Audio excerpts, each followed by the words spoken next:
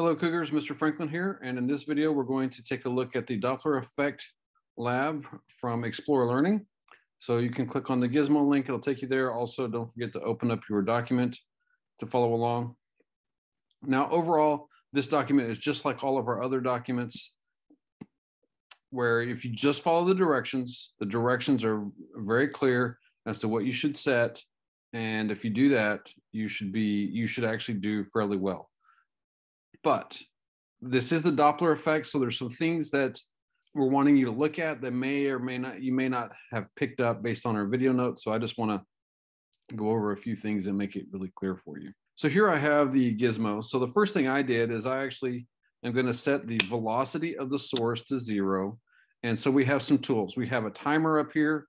So if I hit play, it'll run the timer, and then I can display additional waves. Okay. And I can also display the observed frequency. And what that means is our little person right here, which I can grab and move around, when they have a wave hit them, it displays what frequency they perceive. So if I change the frequency, I can hit play and they're going to hear the 1,000 hertz, okay? So the Doppler effect is all about the observer. And so that's part of what we're gonna notice as we go through this. I'm actually going to turn off that. And so you can also drag the ruler, and so we can hit play, and then we can hit pause, and then we can actually measure the distance between the waves. So we can measure the wavelength, and we can set the motion to circular. So we can set the motion to circular. What does that mean? If I actually allow the car to move, we can set it to circular, where it'll actually move in a circle. I can set it to oscillating, where it'll go forward and backward, forward and backward. Here, let's move it over here so you can see it. Okay, so it can oscillate, but I can also set it to where it'll just drive in a straight line. Okay, so most of this Gizmo, we're just going to leave it here at linear. And yeah, there we go. So what we're saying is this car, when it drives, is going to create a sound wave that then this person right here can hear. So I click play, the car is emitting a sound, and the person is hearing. And what they're hearing is 500 hertz. Now, if I have the car actually drive forward at 40 meters per second, what you're going to notice is it starts out at a little bit higher frequency as the car approaches. But notice as the car gets closer, the frequency starts to drop. So the car is still creating the same sound, but the person listening is hearing something different. And so now as the car drives away, the person is starting to hear a lower frequency. And so when you hear this, it might sound like this. Because a high frequency is a high note, and a low frequency is a low note. So you hear it coming at you, and it sounds high, and then it drops in pitch and changes to a lower pitch as it drives past you. And we can make this go faster.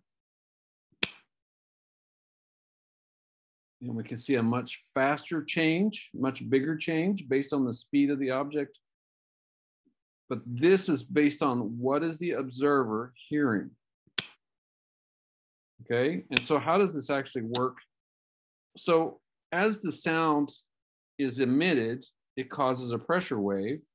And what happens is, see the red? That's the pressure wave. Well, the person, when you hear it, you're hearing that energy that reaches your ear.